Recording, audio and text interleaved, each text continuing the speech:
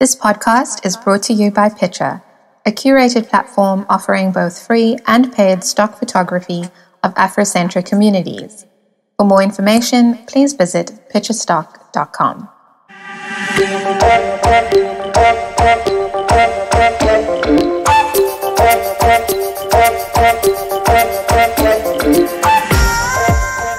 Hi, and welcome to the second episode of Against Gravity with me, Henry Deben. This podcast is brought to you by Picture, and it's March. You know what time that is? The month for the celebration of achievements and strides made by women around the world. At Picture, we launched the Afrofem collection.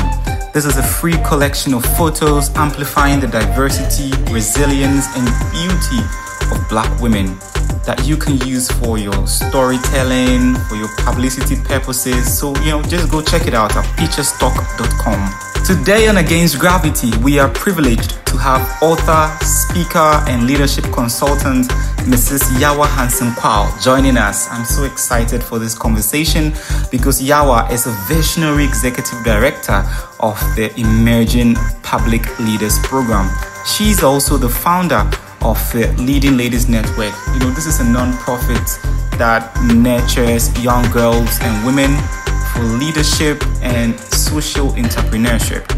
She's also served and continues to serve on the advisory board of the World Economic Forum's Global Shapers Community. She's also on the board of the Shashi University and the Women's Institute for Global Leadership at Benedictine University.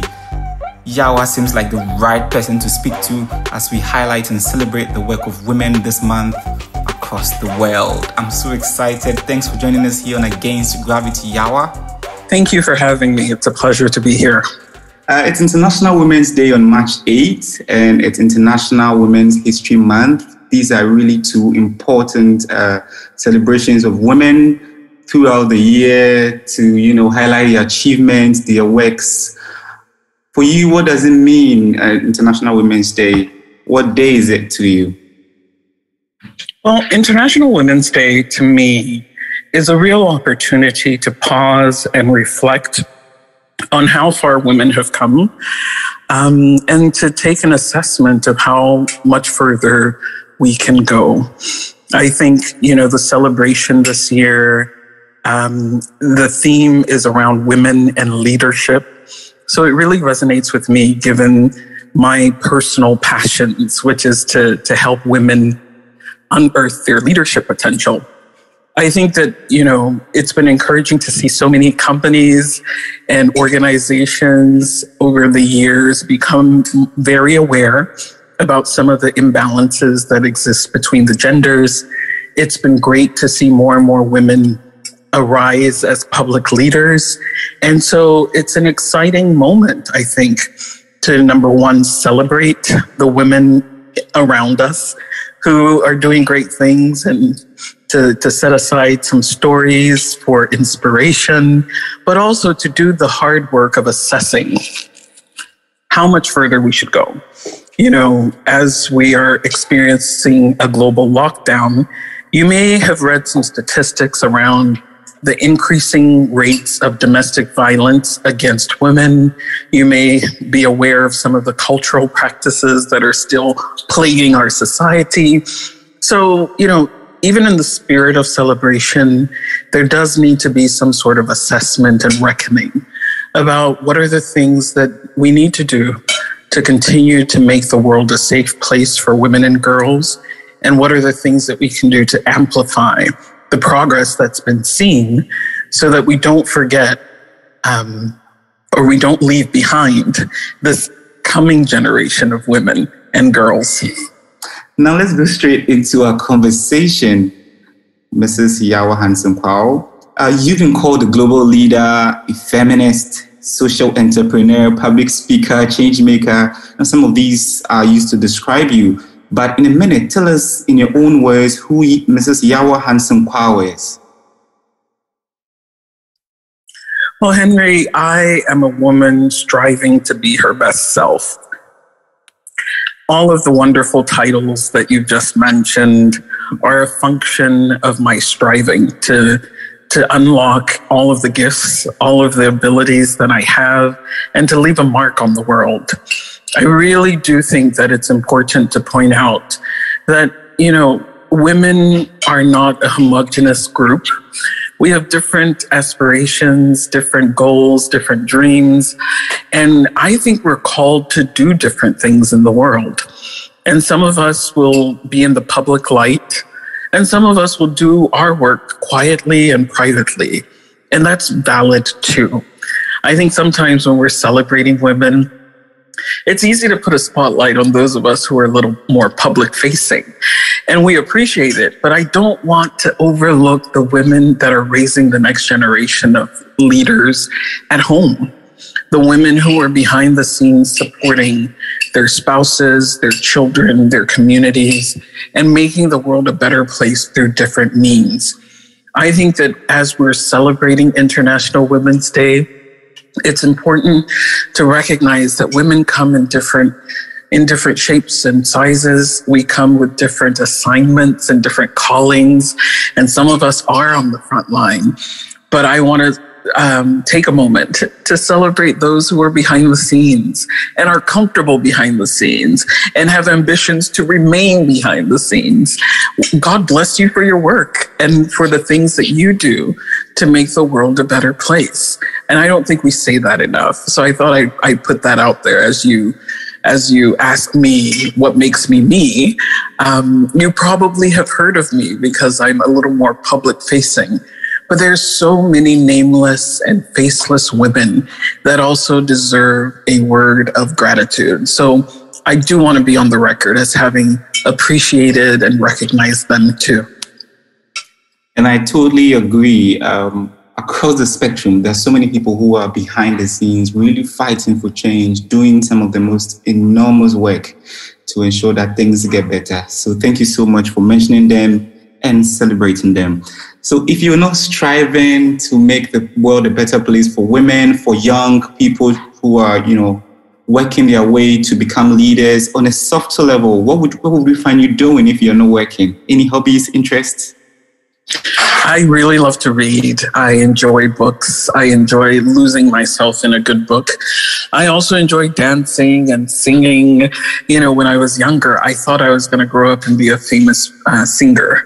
Ooh. So I sang in a choir, and, my younger siblings and I were part of a gospel choir. And we took piano lessons and other music lessons, etc. And it was, but who knew that my life would turn out a little differently? So maybe if I wasn't doing this, I'd be a singer, a performer of sorts, or a musician. Who knows? Whoa. Can I challenge you to sing at the end of this conversation for our listeners? Oh, no. As my good friend says, ain't nobody got time for that. Great. Let's go back to, I read an interview of you in, I think you had in October, somewhere 2016. You were on a Girl Scout panel. And on this panel, you spoke about when you were a child, you were bullied because of your deep, supposedly manly voice and how you couldn't speak really good English. Tell us about that time in your young years and how that has affected or influenced you in any way. Well, Henry, growing up, my family, in case you cannot tell, I'm Ghanaian, but we lived in the U.S., so I learned how to speak English in the U.S., which explains the Americanish accent. But it was difficult growing up in a multicultural environment. And part of the difficulty wasn't just because I was a multicultural child with immigrant parents, but it was also partly because at school, people used to ridicule me because of the sound of my voice. I had a very deep voice for a child. So oftentimes when I would raise my hand to answer a question, there'd be snide remarks like, wow, she sounds like a boy. Ha ha ha. Is she sure she's a girl? She sounds like a boy. And over time, Henry, I started to mute myself. I started to resent what I sounded like. I started to resent who I was. And, it didn't take time for me to just stop speaking altogether. So even if I knew the answer to a question in class, I would refuse to raise my hand. Even if I had something important that I should say or thought was important enough to say, I would decide to mute myself just because I was afraid of the ridicule and afraid of looking different or sounding different. So this is a really seminal story in my life because it was after my parents noticed my change in behavior that my father had asked, and we had a conversation that I think really set me up for the path that I'm on now. He challenged me to say, why are you muting yourself? Why are you not talking as much as you used to? And I said, people are laughing at me and I am not sure that I want to go to school anymore or to, learn with these other people anymore. And he said two things that really inspired my life's journey. The first thing he said was, you must never let people's laughter or their opinions of you stop you from doing what you are called to do. And the second thing he said was, you must never let people steal your voice. Your voice is what is your power. And he challenged me with a question. When you're in school and the teacher is calling the roll of attendance, how do you announce that you're there? And I said, I use my voice and I say, present, sir, or present, madam. And he said, exactly. Without your voice, it's like you're absent. So muting yourself just to avoid the ridicule is essentially deleting yourself from being here. And I think that was such a powerful revelation for me as a young child, to recognize that your voice is more than just a tool. It is the essence of your being. And so that's really what started my love affair with this idea of finding my voice and helping other women to find their voice too, and to use their voice as a tool to leverage it, to announce to the world that we are here, to stop playing small, to stop muting ourselves, and to say, I have something that needs to be said. I have the contribution to this world that needs to be shared. So that frames really my approach to women's leadership. That's why I'm passionate about mentorship, passionate about anti-bullying, because it can crush a soul when you don't have the right nurturing environment around you to unearth and unleash your talents. And I believe that there are just so many women and girls, but quite frankly, so many people, men and women, who could use the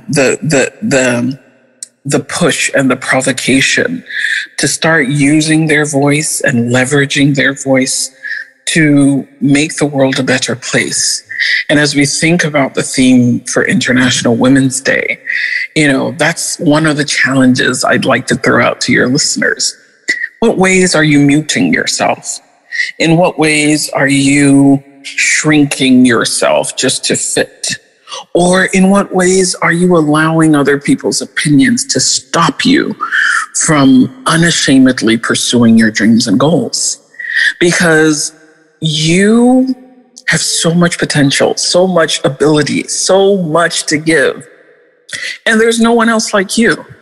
So it's your job, your responsibility to live up to that potential by sharing it with the world. Amazing. Such a turning point in your life. And I want to thank your dad for having that discussion with you and really changing how you thought about, muting yourself, not speaking, to the amazing work you're doing today. And throughout all that, you were a political refugee. I think you left Ghana in the 1980s during Ghana's military rule. Tell us how growing up as a political refugee in the US was like for you, leaving your home country to the US to grow up essentially. Quite honestly, I do not remember a lot about leaving the continent, what that felt like. I was too young. So it's my parents and my, older relatives that paint for me a picture of what Ghana was like at a time like that. They talk about the difficulty finding basic foodstuffs to buy. They talk about the military presence and the fear and the panic. They talk about how, in those days, just your affiliation with the previous government was enough to get you killed or on a wanted list. So we, like many other families that were connected to the previous administration, had to leave the country. And like I said, I know these stories only vicariously because I was too young to remember. But what I do take from that experience is the importance of governance, the importance of having stability and peace in your own country. I don't think that people inherently grow up with the desire to live somewhere else. People run away from this continent in droves because of political instability, because of economic hardship, and they take the risk that my parents took to journey to an unknown land, to start living amidst unknown people, because the risk of remaining in your home country is too great. So that does inspire some of the work that I do today as executive director of Emerging Public Leaders. We're working to fill the future talent pipeline with public leaders that are both ethical and competent, that can steer the affairs of the nation and make good decisions and choices to deliver services to citizens so that no citizen would want to leave the country they're in, and so that no one will have to flee it like we did years ago. So I don't really remember the feelings, the hardship of it, because thankfully our parents shielded us from most of it. But I do know that all things have somewhat worked together for our good. And the fact that our lives were spared, my father told us the story of so many of his peers that unfortunately lost their lives during that period of time. We, again, are just so blessed to have escaped the worst parts of Ghana's history and been able to move to a country that had the resources to receive us and created space for immigrants to live and work and try to build their lives again. So I'm always, indebted to those systems and those organizations like the UNHCR that handles these refugee resettlements around the world, so that political dissidents or political people who are seeking political asylum will have the opportunity to have a second chance, because my family was definitely a beneficiary of this. And so I definitely now have, because of this experience, a multicultural background. And I think that has its pluses. I think I can fit in no matter where I am in the world, because I know what it's like to be an outsider and not feel 100% like you belong. Right. And I think that makes me a more effective leader, because I can understand multiple perspectives. You are listening to Against Gravity with Henry Deben, and our guest is Yawa Hansen-Quao. Yawa is helping many young people to find their voice and rise up in leadership in the public sphere. Let's go straight to your university years. You came to Ghana years later. You attended Ashesi University, which has been a critical part of your journey. There you made history as the first female to be elected president of a college-level student government in Ghana. Reflecting on it today, how was that particular moment for you? Well, first of all, studying at Ashesi University has been one of the greatest honors of my life. I think the vision of the university to inspire a new generation of African leaders is exactly what the continent needs. And I'm honored to be among the first, pool of applicants and graduates from Ashesi University. When I ran for student government, it was such a pivotal moment in my life. Again, with a history of muting myself and wanting my voice to be heard, wanting my ideas to be championed, and building the confidence in self to overcome those internal fears. It was not that I was trying to prove a point. I genuinely believed I had the best ideas and hoped that my gender would not really matter. So I feel very proud of that achievement, to have been able to, win an election that I contested for, but also to have made a bit of history so that other young women are today pointing to my example. I think that that's such a refreshing achievement, and it's something that I greatly appreciate having accomplished.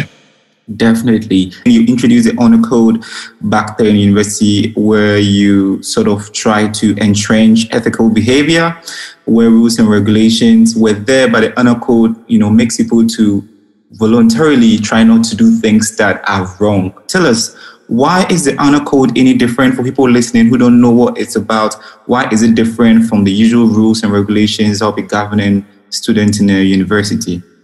Well, Henry, to understand the honor code system would require you to understand the type of training that Ashesi University provides.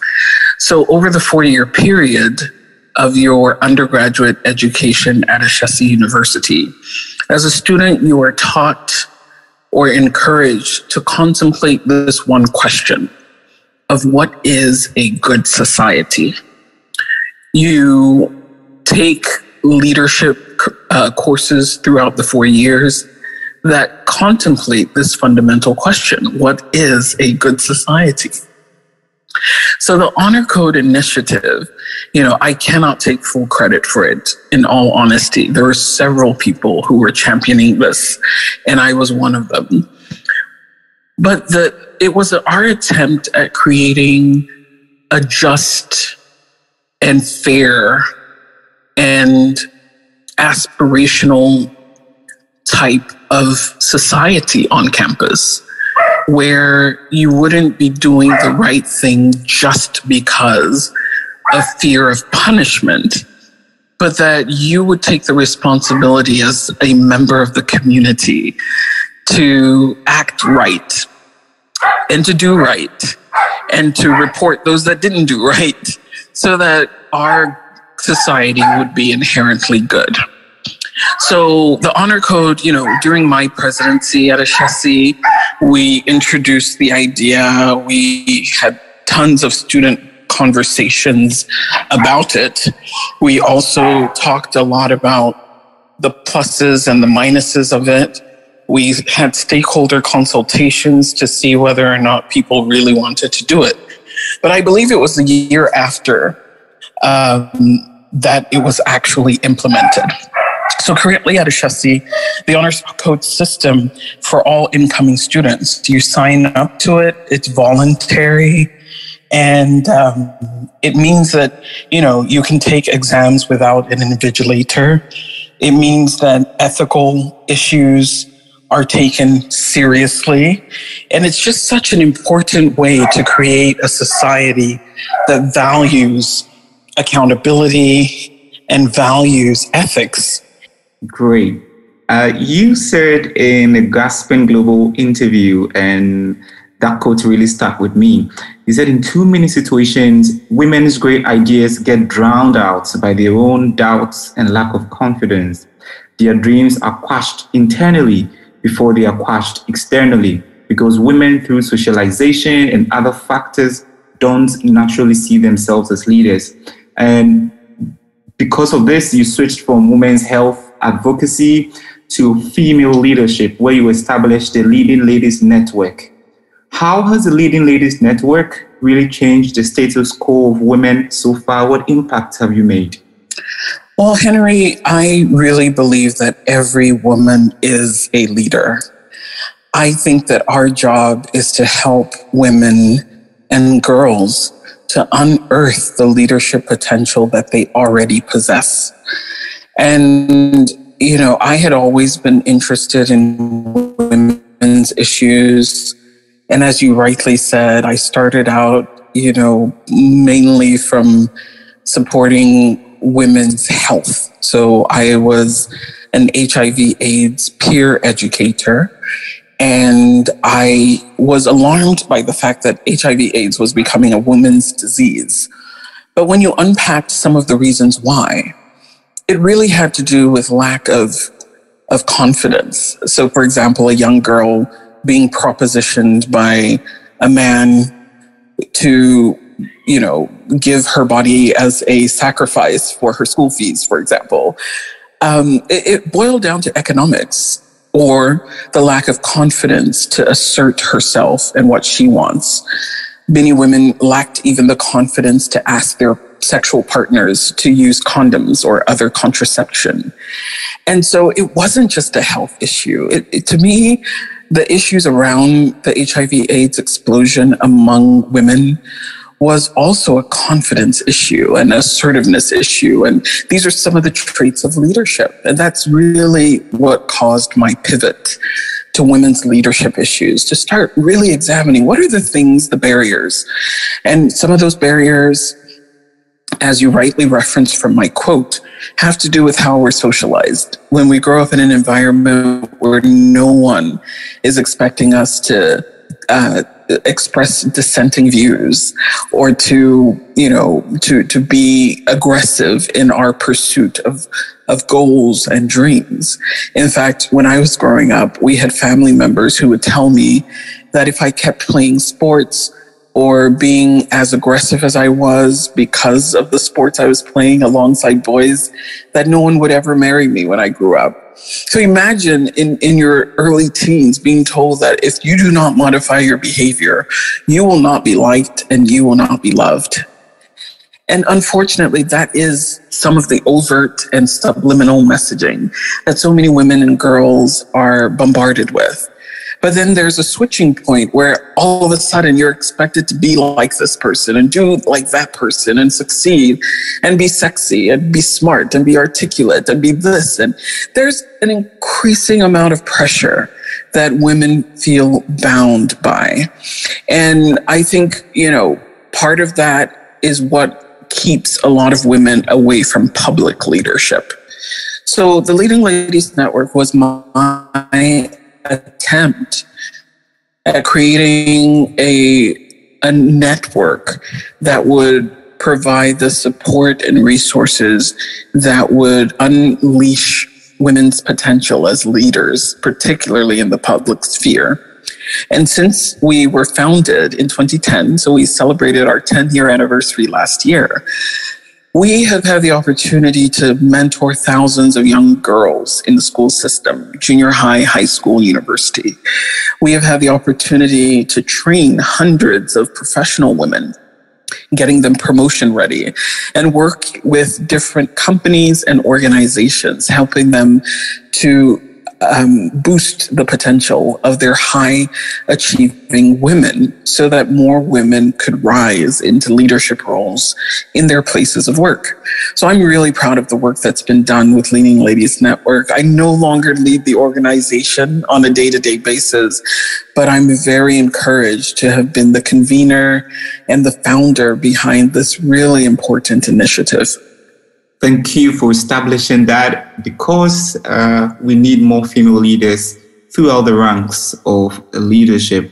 And you're currently the Global Executive Director of the Emerging Public Leaders Program, which is training the next generation of leaders for public service. How has that journey been so far? I think it's about 2-3 years now. And also, how are these young leaders groomed? What actually do you teach them as part of their program? Well, yes, I am in a new and exciting professional chapter. And as Executive Director of Emerging Public Leaders, it's been my honor to lead an organization that is so necessary in a time like this. We are working to get really talented young people into government service. We started in Liberia over a decade ago under our founder's leadership, And to take this vision and expand it to new countries has been such a great honor. We launched the program in Ghana in 2018, and so far have been able to recruit and place 60 fellows. We have a public service fellowship, so our beneficiaries are fellows that are placed into different government agencies, and we provide training, mentorship, and other support to enable them to be drivers of change in public sector organizations. And it's important, Henry, because in the scheme of things, when I look at the continent of Africa and I see all of the great potential, I do believe that we are at a crossroads where more and more countries are beginning to come out of long-standing dictatorships. Of course, there are a few exceptions. But the next frontier is the building of strong state institutions that can efficiently deliver services to citizens. And you cannot build strong institutions of state without great talent. And regrettably, most of the most highly educated Africans do not see civil service or public service institutions as viable career options. And so through our initiative, we are creating a clear merit-based pathway for the best and brightest talent in Ghana, Liberia, and soon to be in Kenya, the opportunity to work in government institutions and drive change there, so that some of the great talent that gets lost to private sector can come into the public sector institutions and improve service delivery in general.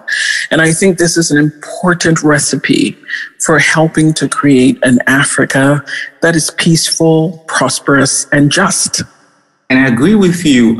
We cannot have strong institutions without good, competent talent. I totally agree with you.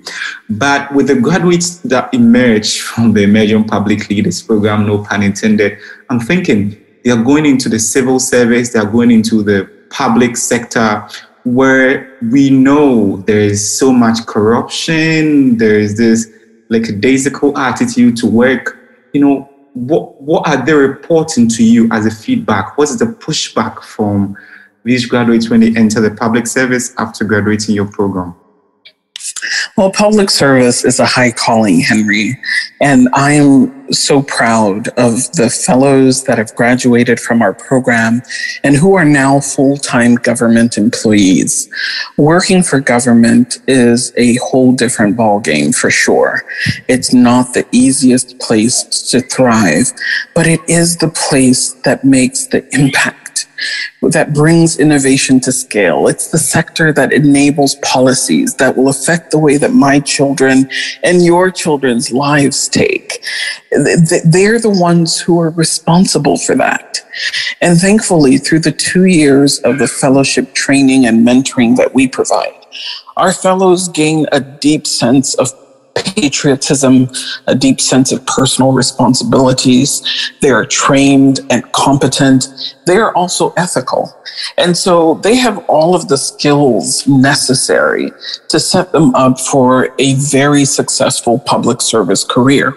And thankfully, they deliver great work, which means that they have become quite valuable in the departments and agencies to which they've been assigned.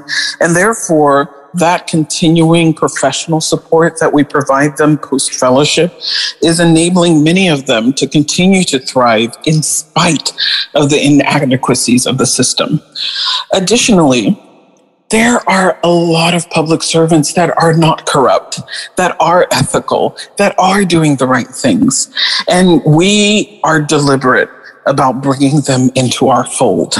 Through the Public Service Fellowship Program, we're creating these intergenerational mentoring relationships where our fellows can learn from the best and the most brightest and the most successful public servants, so that only the best traits are being passed along. And when there are issues, they have trusted people with whom they can navigate the system with. So I am confident that we have a model that works and should be replicated across Africa. And it's my personal honor to be leading this charge through emerging public leaders. Yawa, one thing I've noticed, I don't know, so many people also agree with me, people I've spoken to about this. We get people who are well-trained business leaders in the private sector. They're really good, they're really top-notch. They enter political power, and all of a sudden, expectations and outcomes are completely different. Whatever expectations you have of them to go in there, deliver the social change, deliver what you need, it doesn't really come out as such. So it looks like, my question is, are these principles, values people uphold really realistic when you're in political partisan power, when you're supposed to toe a certain party line at times? What's your observation of this trend? Well, Henry, I cannot speak for individuals and their choices, but I do want to say two general things. Firstly, I believe that this process that we initiate through emerging public leaders that sends cohorts of leaders into public service at a time is an important frame. You know, they say little drops of water evaporate, but when you have other drops with you, that's when you become a mighty ocean.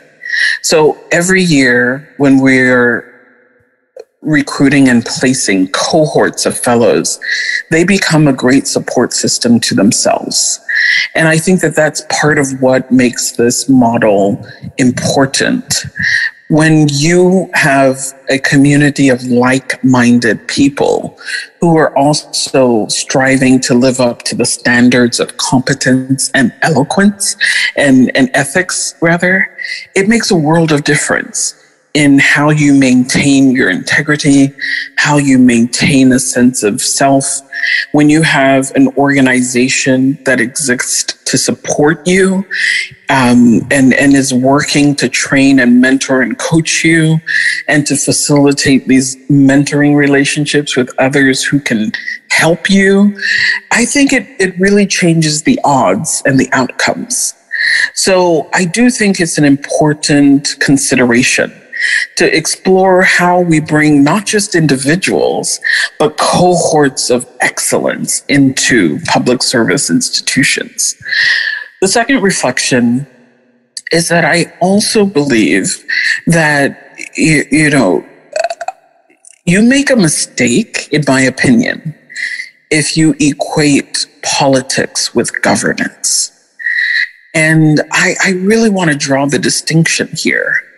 I really think that we have an opportunity to transform governance, how nations are governed. And, the politics is a pathway through which people receive a mandate to govern. But governance structures go way beyond the politician.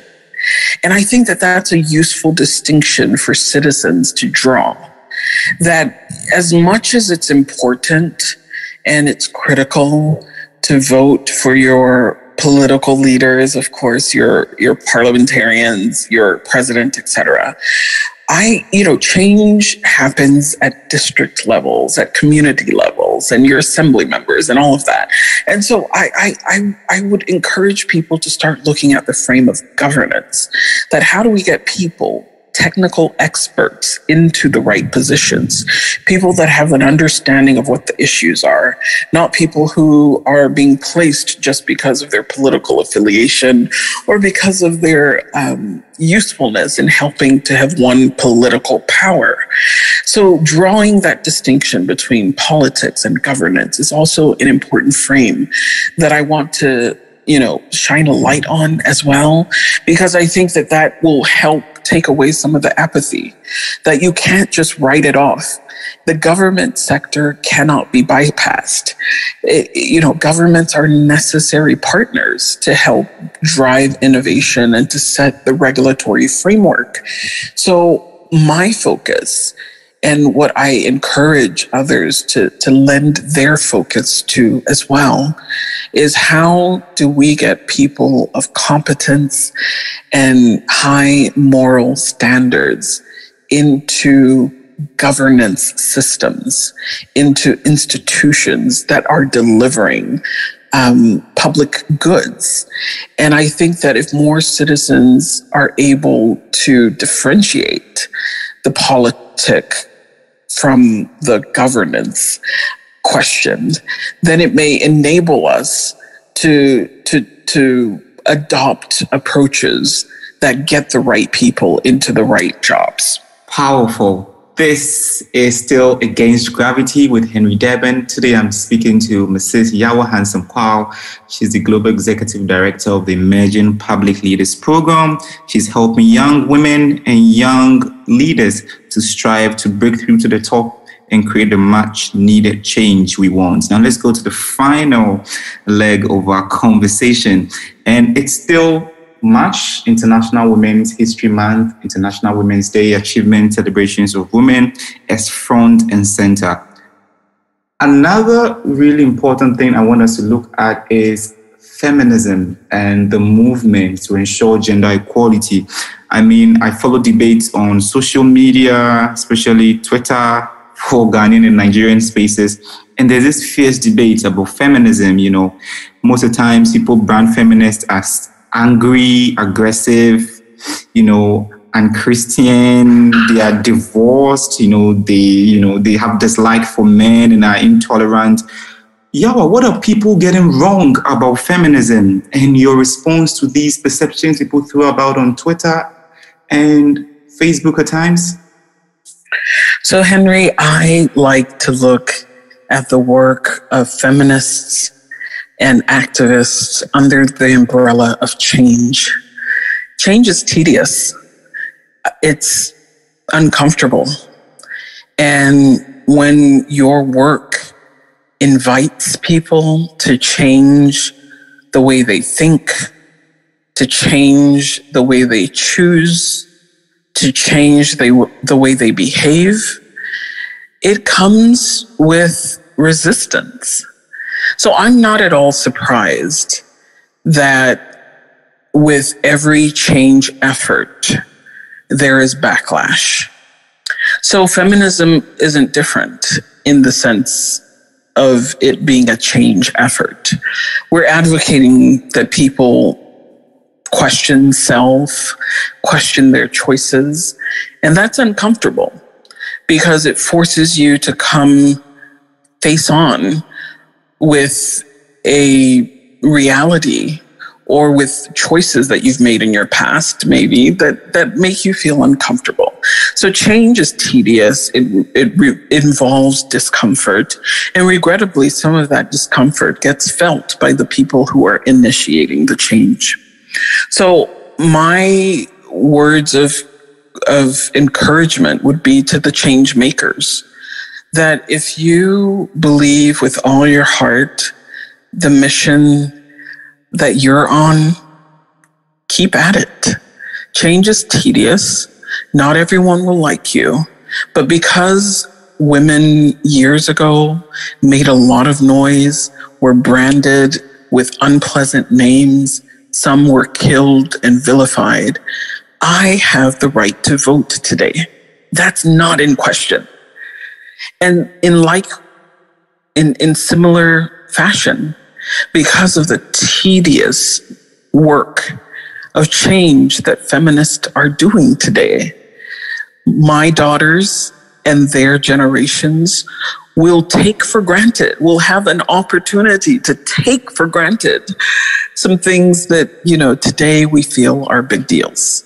So I'm not worried by it at all. In fact, I'd be surprised if people weren't upset by the activism, because in many ways, that's evidence that you are doing a good job. When you're doing the work of change right, you will make some enemies. There will be some people who think, who the heck do you think you are? And it's because you're called to challenge old ways of doing things, challenge systems. And it takes a unique skill set to do that. So my words would be to the change agents to take care of self. Self-care is critical, that you have to create a mental, spiritual, and psychological environment around yourself to keep yourself encouraged. You have to, because it will be grueling. It's like you're on a battlefield. But I think that it's because of the sacrifices of those who dared to demand change that we have the rights today that we take for granted. So I'm not fazed by it at all, Henry. Great. On this podcast, we have the Against Gravity moment. And here our speakers or guest shares their biggest Against Gravity moment. This could be your biggest hurdle or resistance that you faced in your life or career and how you surmounted it. So Yawa, please share your Against Gravity moment with us. Henry, I've had so many moments in my career, so many moments in life in general that I have felt depleted and unable to keep moving. In my recent history, it was the birth of my second son, my second child, my son, Derek. He was born early and unwell and was later diagnosed with a rare medical condition. I happened to be in a different country, away from my husband and immediate family members, and really struggled with the panic and the fear of this diagnosis and, the uncertainty of whether my child would live or die. So I have to say that I really, my life stopped. I could no longer work. My son was hospitalized. I was by his bedside. He wasn't expected to live more than 2 weeks. And by God's grace, he turned 3 years old a few months ago. I share that because for me, that's been one of the biggest journeys of faith, journeys of resilience, and journeys of having to push aside how I'm feeling and focus on how I can keep moving on in spite of the hurt that I feel. I can't remember another time in my life when I had felt so powerless to see someone that you love so dearly suffer and not be able to do anything to relieve their pain. But there's something about adversity that forces you to dig deep into the recesses of your soul and your spirit and bring out the good stuff. So what that meant for me was me digging deep into my faith like I had never dug before, to contemplate, what does my faith teach me about moments like this? And to dig in to the truths that are in the Word of God in a way that I had never dug before, and affirm those truths over my life, over the life of my son, and over my future. So I have learned so many lessons that I am still unpacking 3 years on. And for those who know me closely, they know that my son is still on a long medical journey, but he is a living miracle. The fact that he's made it this long, the fact that he recently started preschool, which is something that we were told never to expect, is proof of how when adversity strikes, you have two choices. Do you fold in and just say, oh my God? Or do you dig deep and say, oh, not today, not me? And I am learning that no matter what the circumstance, if you come to your problems with a mindset of, I can get through this and I will get through this, then the fact is you shall get through it. So I believe that that is just one of the most seminal or the most significant blockages and barriers that I have had to surmount. And I thank God for the grace to do so and to still function and to not, be overwhelmed by the feeling of it all. And there's so many life lessons that I'm still unpacking for myself. But I share that because for those listening, you may be going through a moment that feels insurmountable. And I want to encourage you to note that you are made of good stuff. God, who made us, put in us a capacity to overcome things that ideally should kill. And you should be digging into the deepest recesses of your soul and spirit and bring out all of that so that you can withstand whatever life has thrown at you. So I share that to encourage you and to say that for those of you who, I'm a Christian and I know not everyone who's listening may accept my faith as truth, but I have found that when you dig into the Word of God and you accept that word as truth and you affirm that truth over your life verbally on a regular basis, it changes your own mind, it changes your perspective, and it empowers you to stand in the midst of what should be a storm that overtakes you. So that's what I would like to share today as just one of the most recent big hurdles that I have had to leap over. And I'm grateful because I'm seeing the evidence of how when you refuse to be relent in your pursuit, it pays off.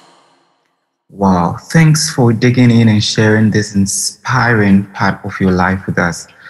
I am inspired, and I know so many people going through similar situations will get up their loins, find their faith, and push through. Finally, Yawa, for any young girl listening out there, any young person who wants to be a leader, who is scared and afraid to speak up, scared to take on the opportunity that may lead them to the next big thing, scared to, apply for something that they surely know can take them to the next level. What are your parting words to these people? You make a mistake if you wait to feel like you are ready. Have the boldness to do it even if you're afraid. And the other fact that I'd like to leave is that you cannot be your best self by yourself. We were not created to be islands. You will not be able to accomplish anything of great and lasting value by yourself. So stop being an island. Ask for help. Ask for help. Pray for help. Pay for help. Some of you may need coaches and counselors. You may need mentors on your journey. Ask for it, pray for it, and pay for it. Because your future is worth it. You are worth it. You can't be your best self by yourself, so don't be an island. Look for peers and colleagues, people to agree with you, people to partner with you. And you will find that you can often get where you're going much more quickly if you would have the humility to partner with others. So those would be my parting words. And I pray God's blessing over everyone who's listening. And I pray that God will help you to unashamedly pursue your dreams and your goals. I am cheering you on. God bless you. Thank you so much, Mrs. Yawa Hansen-Quao. She is the Global Executive Director of the Emerging Public Leaders Program. Really inspiring conversation, and happy International Women's Day to you. Thank you for for ensuring that every girl in Ghana has equal opportunity to live up to their full potential. And also the challenges that women face, the barriers, and all of these hurdles are surmounted and dealt with. Thank you so much for being on Against Gravity. We are really honored to host you. Thank you for having me, Henry. It's been my pleasure. Thank you so much for listening to Against Gravity. We are powered by Picture, your Afrocentric visual content provider. Don't forget, you can access all the episodes of Against Gravity on Apple Podcasts, Spotify, and Castbox. Remember to check out the AfroFemme collection of images showing the diversity of Black women as we celebrate Women's Month this March. Use these images for your storytelling for positive impact. Happy International Women's Day to you, every woman listening. I would want to end today's episode with a quote from our guest Yawa, and this quote goes this way: don't let people steal your voice. Your voice is your power. Don't let people steal your voice, because your voice is your power. Thanks for listening to Against Gravity. Thanks for sharing your time with us here on the show. Bye for now.